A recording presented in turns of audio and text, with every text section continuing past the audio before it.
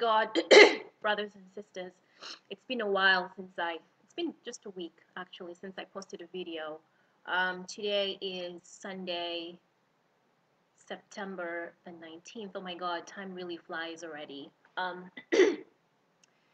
Today's video is going to be really short and it's targeted to very specific demography of people. And this message specifically is for barren women. So I'm not talking about single women who are unmarried and don't have kids yet, but I'm speaking directly to women who are married and have been trying to have children, and for some reason it's taking a while.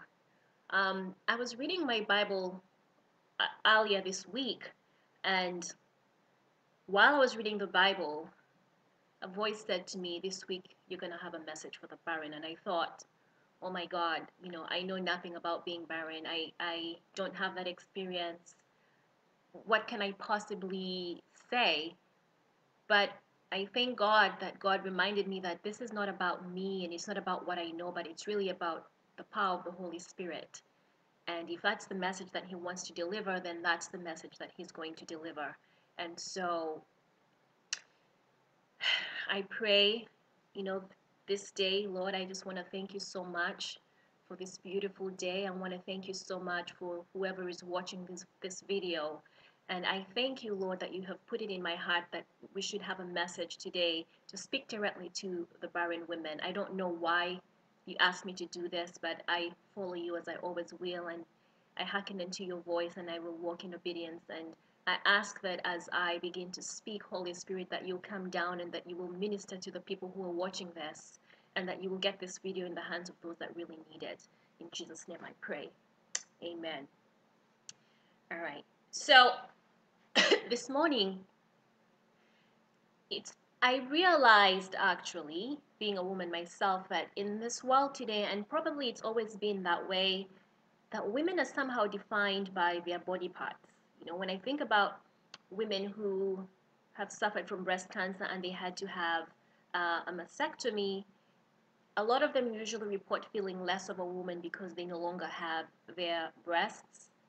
And so I can imagine that women who don't have children, who are barren, feel somehow that they're not really fully a woman because they cannot have children, but that's not true.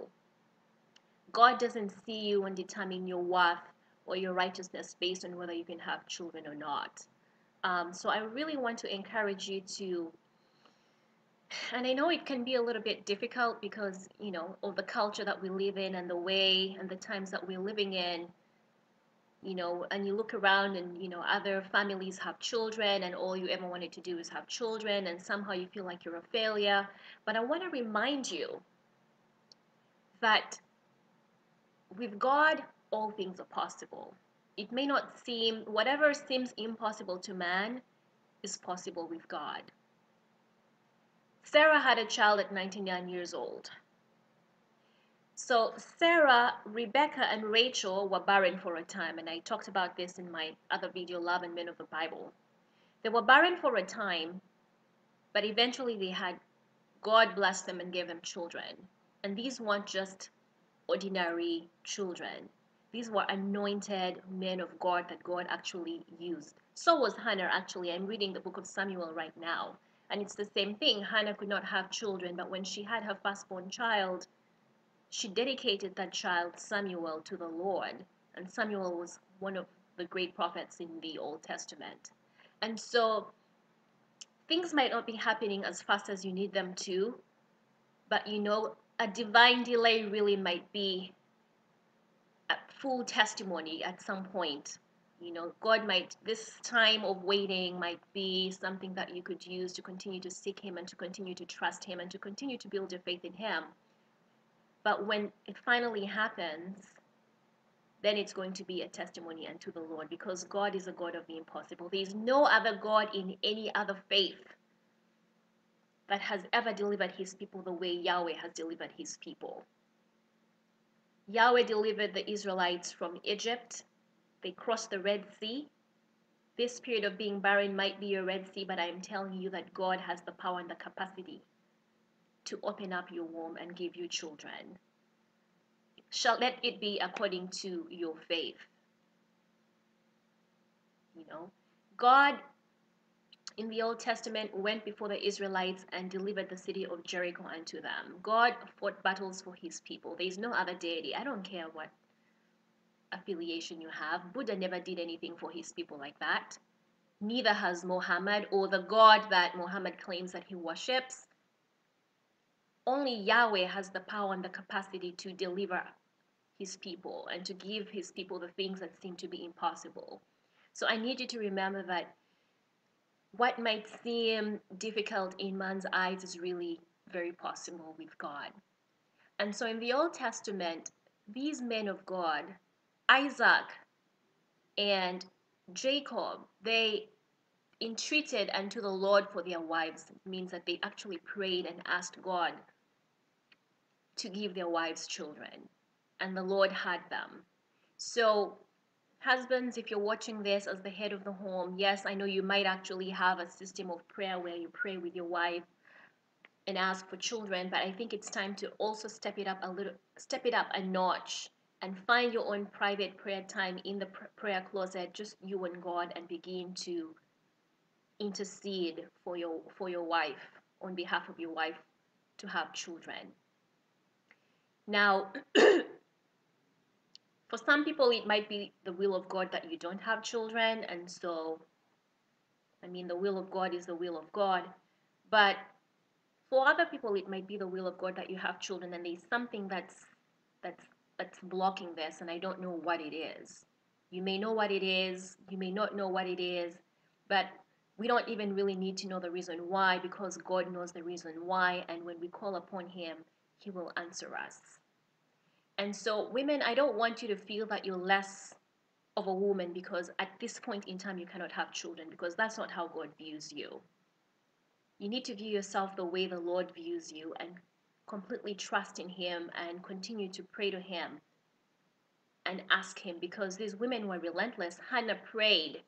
She cried every time her husband and them went up out of town to go and worship the Lord. She cried out to the Lord and asked for children, and eventually she made a vow and said, Lord, if you give me this child, I will give him back to you and he will serve you all the days of his life. And the Lord listened to her prayer and he answered her, and she actually kept her promise. As soon as Samuel could be weaned, then she took him up to the prophet Eli, and he began to serve Eli, and she went once a year to see him. And even after that, because Samuel was so faithful to God, the Lord ended up blessing Hannah with 3 sons and 2 daughters after that. Similarly, Rachel initially couldn't have kids, but she bore Joseph and Benjamin. Rebecca couldn't have kids, and she bore Jacob and Esau. So the Lord, whenever we pray to him, he hearkens unto us. And so I want to pray with you today. This is really short. I'm not trying to teach anything. I don't know anything. But all I know is the power of God to save. I can give you a personal testimony. I would not be sitting here today because I almost died in my mother's womb. I was due September 16th or something, sometime in the middle of September. By middle of October, I still hadn't come out. And so that Sunday, my mother went to church and she prayed, and the man of God laid hands upon her, and that same day, she got labor pains. And even as I was being born, a month later, we both almost died in the process, but yet here I am, and here she is. And so God has a purpose and a plan for his people. There was a reason that I was born October 16th instead of September 16th. I don't know what it is. But it was the prayer of a man of God upon my mother that jump-started the labor pains. That's a miracle. That's a miracle. My cousin couldn't have kids for the longest time when she was married, probably almost 10 years. And then a pastor prayed for her, and when he prayed for her, she gave birth to 2 beautiful children. So miracles happen today still. Another cousin of mine, another relative that I know of, recently just gave birth to 2 kids within 3 years. So she recently gave birth this year in the month of May. to a boy at the age of 47 years old, and he's a healthy, bouncing baby boy. So whoever's watching this video, if you're thinking, oh, I'm in my 30s, I'm already 41 or 42, and now my clock is ticking, I can't have any more children, that's just hogwash, because God does not deal in regular man numbers. Heck, even Halle Berry gave birth to a child at the age of 47 years old. So God has the power to do anything and everything. We only just need to trust in Him. So I'm going to leave you with 2 Bible verses that we can look at, and I'm going to pray with you, and we'll call it a day. In Luke chapter 4, verse 16, if you can turn with me there. Hold on a second. Let me wear my glasses. So, Luke chapter 4, verse 17. I'm reading from the King James Version. And there was delivered unto him the book of the prophet Isaiah, which is Isaiah really. And when he had opened the book, he found the place where it was written, The Spirit of the Lord is upon me, because he has anointed me to preach the gospel to the poor. He has sent me to heal the brokenhearted, to preach deliverance to the captives, and recovering of sight to the blind, to set at liberty them that are bruised, to preach the acceptable year of the Lord. And he closed the book, and he gave it again to the minister, and sat down. And the eyes of all them that were in the synagogue were fastened on him. And he began to say unto them, This day is the scripture fulfilled in your ears. So this was Isaiah chapter 61, actually. And that was, he read from verses 1 to verse 2. And I want to draw your attention to verse 3. Okay. Actually, I'll start at verse 2, where he left off. To proclaim the acceptable year of the Lord and the day of vengeance of our God, to comfort all that mourn, to appoint unto them that mourn in Zion, to give unto them beauty for ashes, the oil of joy for mourning, the garment of praise for the spirit of heaviness. And in verse 7, he says, For your shame shall ye have double. Which really means that, because when you're barren, I can imagine you feel less of a woman, you feel shame, you feel like you're letting your husband down, you feel like you're letting your entire clan or your the extended family down, and you feel ashamed. But the Lord is saying that for your shame you shall have double. You'll have a double portion of the anointing and a double portion of the blessing.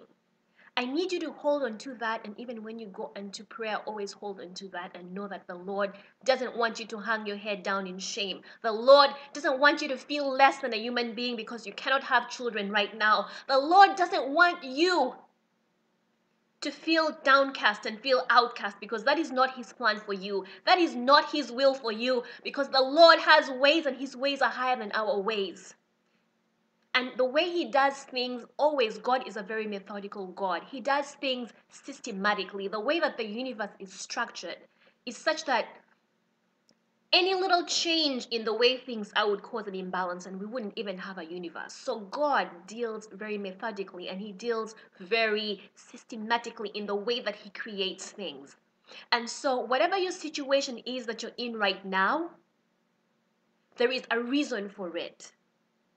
God is not a haphazard God. God just doesn't do things helter-skelter. There is a reason for you being in the situation that you are in right now, and God has the power to deliver you. God has the power to bring, because God sent Jesus Christ. Jesus said, this day before you that this scripture has been fulfilled. Jesus is here to give you beauty for ashes, to give you the oil of joy for mourning, because you're not going to be mourning anymore. The Lord is going to restore you. If it be in His will that you have children, you're going to have children. And if it's not in His will that you have children, well, then you just need to praise the Lord and give Him thanks, because He knows why. He knows why. He's a loving Father. He would never, even Jesus said, if you evil men, when your child asks you for bread, you don't give him a stone, how much more do you think your Father in heaven will do for you? So God has a purpose and a plan for everything. And it continues in verse 7, therefore in their land they shall possess the double, and everlasting joy shall be unto them. So I need you to hold on to the promise of God, and I need you to just go before the Lord Jesus Christ and submit to him and ask him and continue to ask him. I know you're asking. I know you're asking because I would be asking if I were in that same situation. So I'm not saying you're not asking enough. I'm not saying you don't have enough faith. Well, examine your own heart and determine whether or not you have enough faith. I can't do that for you. But also determine if it is in the will of God for you to have children. And if it is, continue to persist in prayer. Continue to be like the woman in the parable that Jesus gave, the widow that always went and knocked on the judge's door every evening, and the judge finally gave in to her because she was so relentless. There is no other name but the name of Yeshua, Mashiach. There is no other God in the history of faith that has fought for his people the way Yahweh has fought for his people. And so, husbands, as the head of the household, I encourage you strongly to go before the Lord one-on-one, just you and God, and begin to intercede for your wives. Pray with your wife, but also pray alone with God. Wives, don't give up. Continue to pray and continue to trust in the Lord and continue to go before the Lord with everything that you have and pour out your heart into him, because anyway, he knows our hearts and he knows our needs even before we speak them. Let me just pray. Let's just pray just for a second as the Holy Spirit leads. And I hope that this word is going to bless someone today. And I hope, above all things, that you will be encouraged to continue to fight the good fight and to continue to have faith in Yahweh. Father, in the name of Jesus, I want to say thank you. I thank you, Lord, for this day. I thank you, Lord, for the people that are watching this video, for the people who need to hear this word. I thank you, Holy Spirit, for putting this word upon our heart and for putting this word out there. I come before you in the name of Jesus. Lord, you have promised in your word that you have been sent to heal the brokenhearted and to set the captives free. You have been sent to comfort those that mourn. And I want to put my sisters into your hands, Lord. All these women who serve you faithfully and lead godly lives and cannot have children, Lord, I come before you. I join with them, Lord. I stand in the gap with them. I stand in the gap with their husbands and them as well, Lord. Just coming and asking you, Lord, to extend your hand and reach your hand and touch these women. Touch these women the way you touched Sarah, Lord.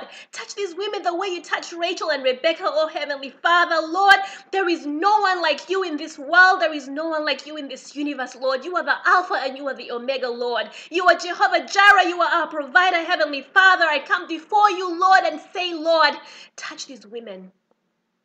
According to their faith, let it be unto them, O Lord. Open up their wombs, Lord, that they might have children, Lord, that they may have joy and that may have peace, Lord, and they will raise these children in the way that they should, in a way that will glorify them, in a way that will glorify you, King Jesus. We stand upon your promises today, Lord, knowing, Lord, that when we ask something, you will give it to us, Lord. If when we ask, Lord, you have said where two or three are gathered in your name, there I shall be among them, Lord. I stand right now and reach through the virtual world of YouTube, Lord, and I pray, Lord, and join my faith, Lord, with the faith of the husbands and the wives who are trusting you, Lord, for a child. That's all they want is a child. They're not asking for physical possessions. They're not asking for material things, Lord.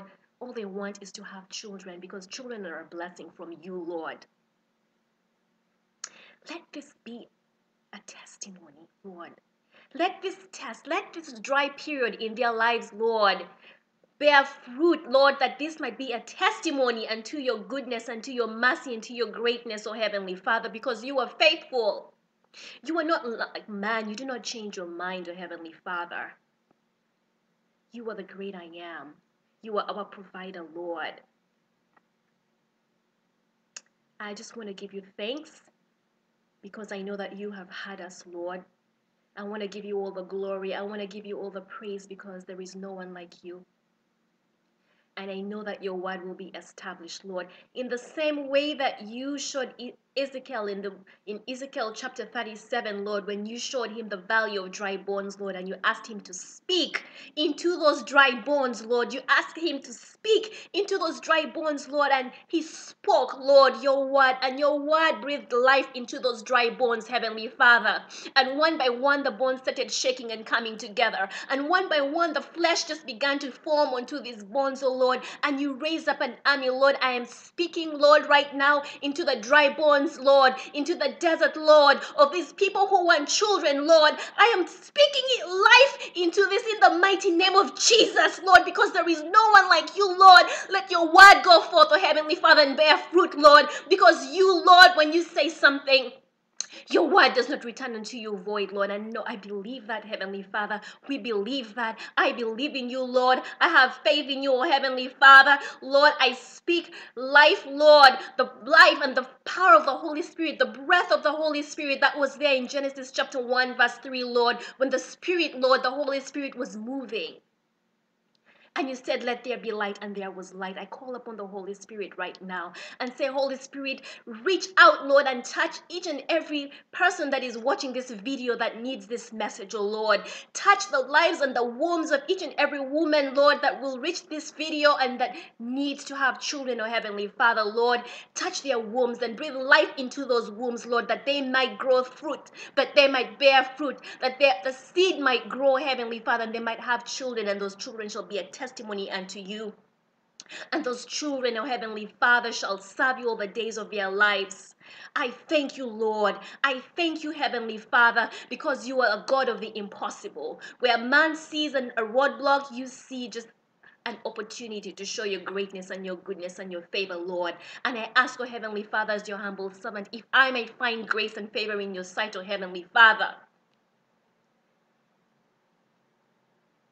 that this word and that this prayer shall not fall empty, but it shall return, Lord, with a promise for new life, with a promise for joy. I stand upon your promise, King Jesus. You have said you would never leave us nor forsake us, that you would be with us always. And when you died on the cross, when you were born, that prophecy was fulfilled.